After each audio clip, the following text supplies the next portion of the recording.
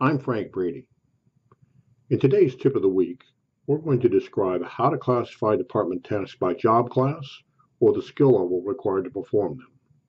Previous tips are archived on our website and may be viewed there.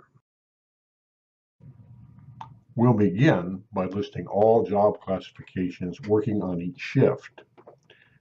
We suggest that you use a spreadsheet program such as Excel in this step.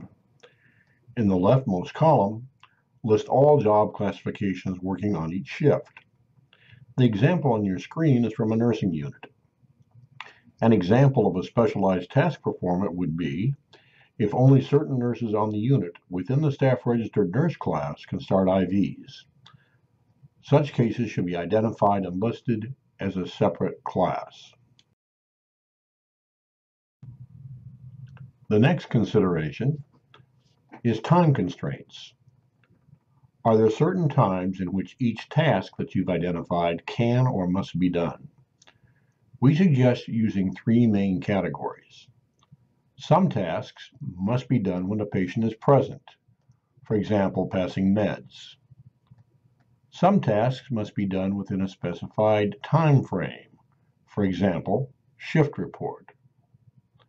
Some tasks can be done at any reasonable time, for example, checking the refrigerator.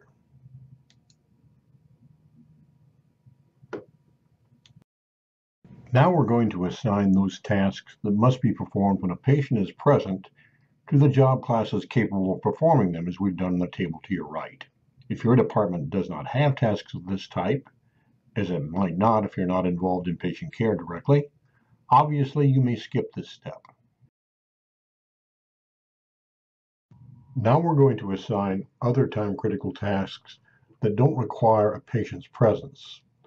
For each task that must be performed within a specified period of time, please place an X beneath each job classification's column capable of performing it at the standard of care.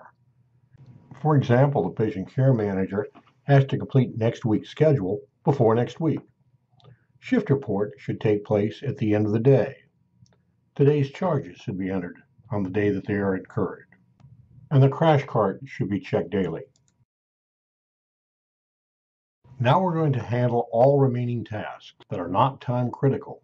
For each task that can be performed at any time, identify all job classifications capable of performing it at the standard of care, and assign each to the appropriate job classifications. Next week, we'll show you how to develop the standard task times needed for a task-based staffing model. This concludes this tip of the week. We hope you found this information to be useful. Thank you for watching, and have a great day.